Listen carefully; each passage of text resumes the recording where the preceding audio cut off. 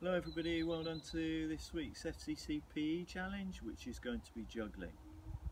First of all, well done to those of you who gave Mr McHenry's tennis challenge a try. Lots of you made big improvements, and thank you to everyone who sent in scores and pictures of them taking part in that. Now, every week when we communicate with you through Show My Homework, as well as sending fitness program links and the weekly challenge, we're also have just published the new FCC bucket list. Now, the bucket list is a list of suggestions, things that we feel would be great for you to give a try and tick off before you leave FCC. Some of those you might have done already and you can tick those off straight away.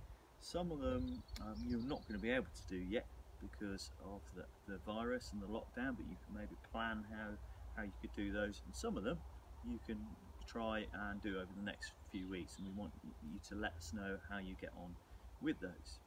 So one of those FCC bucket list challenges is juggling. So first of all, you need to get yourself 3 objects. Ideally 3 of the same objects that your parents, people at home are happy for you to use. You need a space to do it in. You want the objects to have a reasonable amount of weight really. If they're too light, maybe like the tennis ball here or this weird little ball here, it's going to be too difficult. I suppose bean bags really, something like bean bags would be the best thing to use.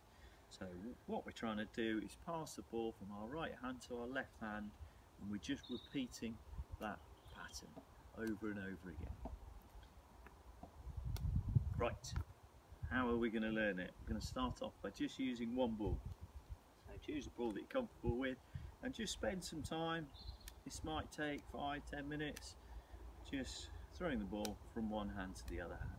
Doesn't matter how you throw it, doesn't matter how high it goes, just get really comfortable with throwing that ball. Now, when you're learning this, you've got to expect to be doing lots of dropping. That's part of it. So try not to get too frustrated if you're dropping the ball a lot. Just accept that that's part of the process.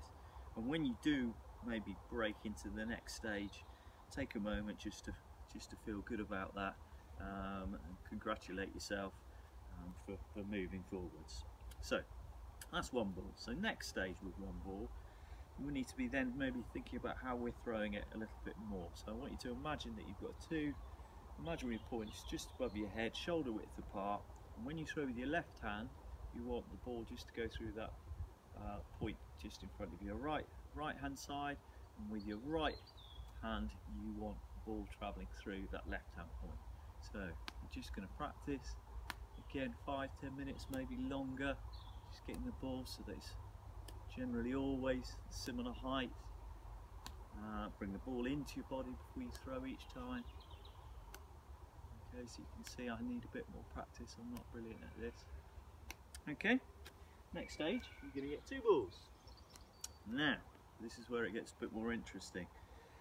Most people tend to start with their stronger hand, so I'm right-handed, so we want the ball to come up through that imaginary point, and just when that ball is starting to come down, then I'm going to throw the other ball. Don't worry about catching to start with, so if they land on the floor, that's fine. Okay? So, keep doing that. You might then start gradually catching one ball and then working on catching both balls, but the catching isn't as important as the throwing. Okay? So, key things here, don't throw the second ball too early. If I throw it too early, then you can see there that made it really difficult. You've got to wait till that second ball is coming down. If you find it hard releasing that second ball, maybe start with your non-dominant hand. So left hand for me would be my non-dominant hand. So that might force you to throw that second ball a little bit more.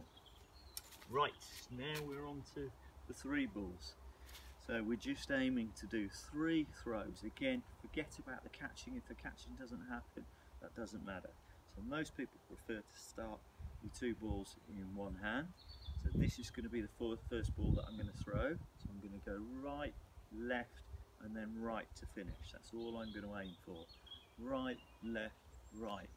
Okay, and again, don't worry about the catch. Right, left, right. Right, left, right. Okay, once you're on to 3, then you're going to extend it just by 1 each time. 3 to 4. If you can get to 6, then that's the magic number on this. If you can get to 6, you're away. And with a few more days practice, you should be able to do it continuously. Alright, so once you've got that, you can relax. Then you can start bringing the balls lower down, and you can start doing some of the little tricks that we've put the link to on Show My Homework. So give this a go. It'd be brilliant to find out how many of you learn to do this and how many of you can try the tricks over the next few weeks. So let us know either by putting on Show My Homework or emailing to me on the email address that I'll put on the page as well. So next challenge I think is going to be Mr. McHenry again in just over a week's time. Right, stay safe. Bye.